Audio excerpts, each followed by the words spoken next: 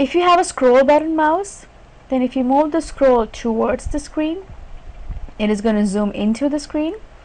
If you move the scroll towards you, it's going to zoom out. When you hold the scroll button down, the cursor changes into a hand sign and you can move objects around the screen without zooming in and zooming out.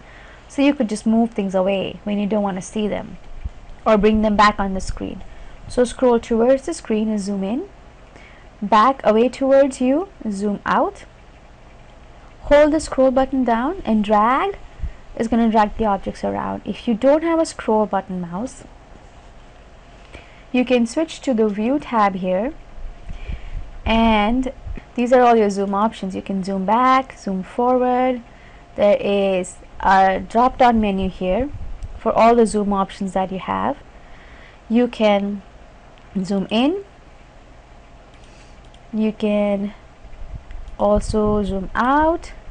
If you want to see everything back on screen at the same time, you can go to zoom extends and it will zoom everything back onto the screen.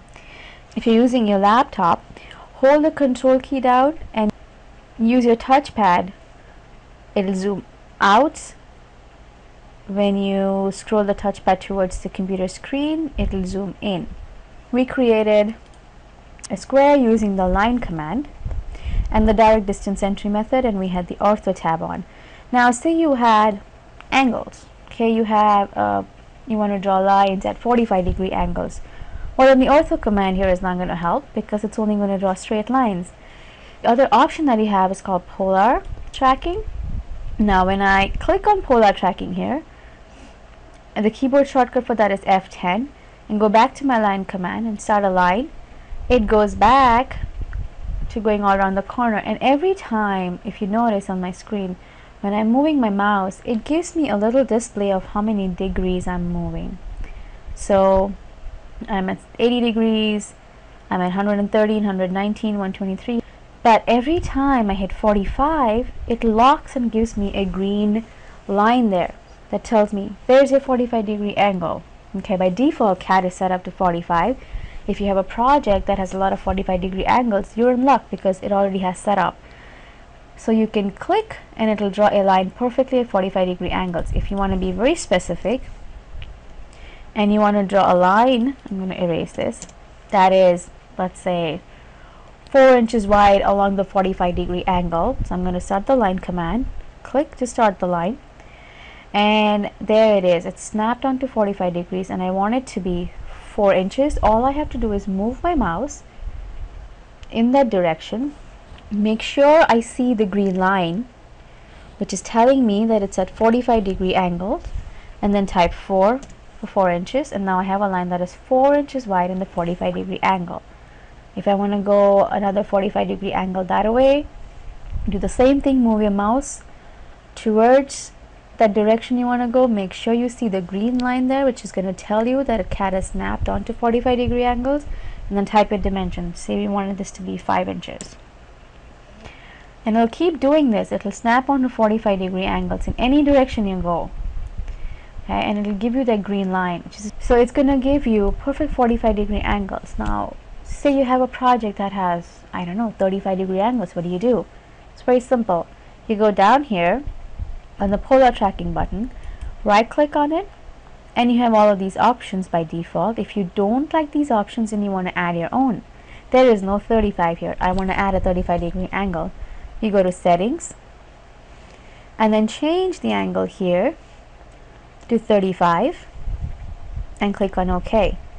Now when you start the line command, click line, it'll snap to 35 degrees in any direction wherever you go every time it finds it, and it'll tell you I have snapped to 140 or I've snapped to 130 to 35, and so on and so forth.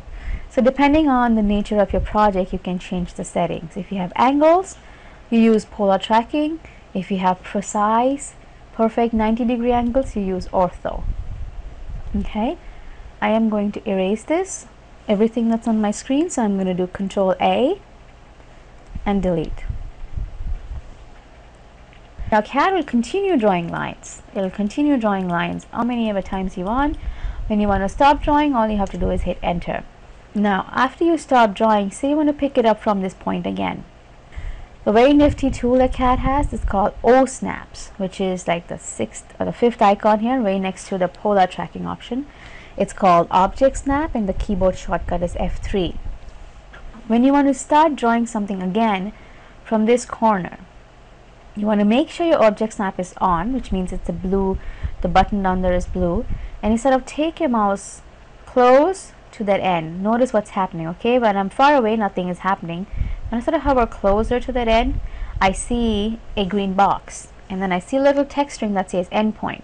What CAD is doing is it's snapping on to the very, very precise end point of that line, and when you click, it will start drawing a line from that specific endpoint. It will also let you draw perpendicular, which is what this is.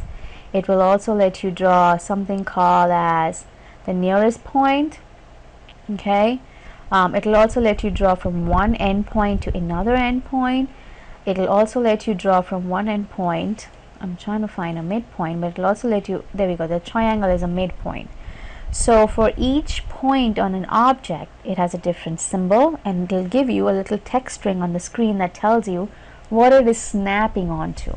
Okay, so it will snap onto, for instance, the end point. It can also snap onto the nearest point. It can snap onto the midpoint. It can also snap onto the perpendicular, which is right here, and it'll tell you what it's snapping to, which is very nifty tool. It'll help you draw everything very precisely in CAD. So the line drawing, also the line command, can go on and on and on. If you want to end it, you hit enter. When you want to re-pick it up, all you have to do is go back to the line command, make sure your O snaps are on, and sort of hover close to the line from where you want to restart your drawing. Now at the end of this tutorial, there's going to be a little activity that I'm going to walk you through so you can practice all of these commands.